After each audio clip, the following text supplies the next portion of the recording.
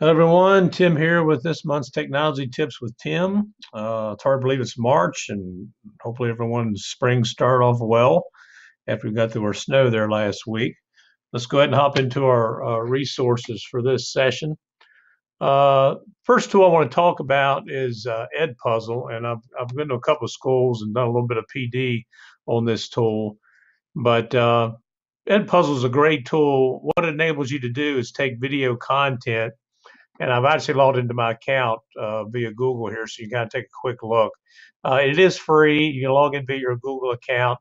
And EdPuzzle allows you to pull in video content. You'll see the resources over here on the left that you can pull from, or you can upload your own video by using the button up here in the upper right. And what's nice is it allows you to upload a video. I'll go to my content here as an example. And this is a little example I did for the PD I was doing.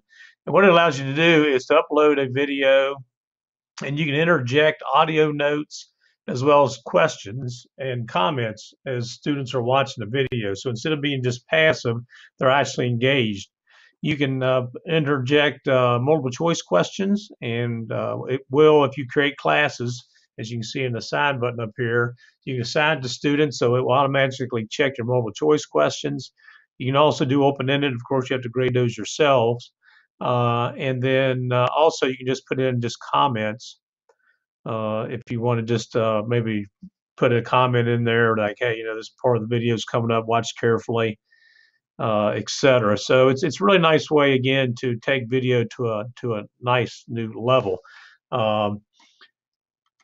What's they just released, I just got an email actually this morning, is they now have an extension for EdPuzzle that goes right and ties into YouTube. So if I go to now YouTube after I add that extension, it will add a little button here that says Edit with EdPuzzle. So if you're on YouTube looking for content for your class, if you find one, instead of having to go to EdPuzzle and then search for it there or paste the URL in, what you can do is just go ahead and click right here. This one about project-based learning. If I click, it'll take me right into my account and right into edit mode, okay, where I can start playing the video. Okay, and again, I can pause it. What I can do is I can actually crop the video. And it allows me to do that at the beginning to the end. This is where I can actually record my voice over the entire video if I want to add my own comments and replace the audio that's there. This is where I can add audio notes anywhere I want to in the video just by dragging the slider. And then the last option is where I can actually add questions anywhere I want to just by clicking here. I can select what kind of question I want. So neat tool, but again, I really like they just add this extension that if I'm out browsing in YouTube or any other video sources that I shared with you originally, you can actually just click on that and take you right into EdPuzzle. All right, the next application I really want to share with you is Google Keep. Keep is a note-taking application Google's had for quite a while, but they've really put a lot of time and effort into trying to ramp this up a little bit. I think people use it more. I currently have it on my phone, and that's what I use to put in to-do lists, shopping lists. And maybe I see something I want to take a picture of, and I want to use it in a Google document later. But what's nice is they've really taken this to a new level. This is actually Google Keep here on my computer via the web. You can get there by keep.google.com. And so whatever I put on my phone, it will show up here. And if I add a note here, obviously it will sync up with my phone as well, just like all Google applications. But they have added Google Keep as a core app now in Google Docs. When I come in originally, it will ask if you want to add a shortcut of Keep to your other applications. I've already done that, so you actually see the shortcut here for Keep. That can take me right to this site. But notice right here, I can just go ahead and click here, and I can actually just add a note. And I can have different options down here. I can actually collaborate with someone on notes. I can add images, archive them. I have different kinds of options here. I can just draw freehand if I want to as well.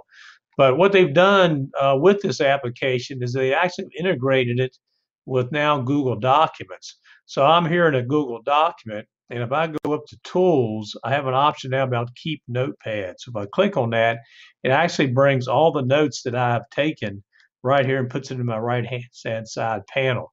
So if I have some notes over here and I want to pull it in, okay, all I need to do is just click and just drag, and it'll drag the note right into my Google document. So that's kind of neat.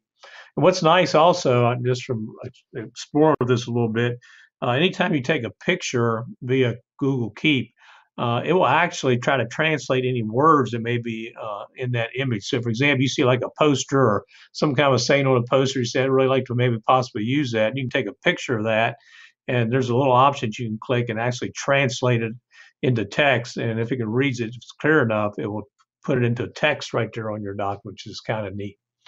The other thing that's nice also is they also have an extension called Save to Keep. So if I go out to a website, and the one thing I'm going to share with you for this session is this a nice article, 10 Ways Google Keep Can Help Streamline Life at School. This is a great article. It shows you different ways you can use Keep.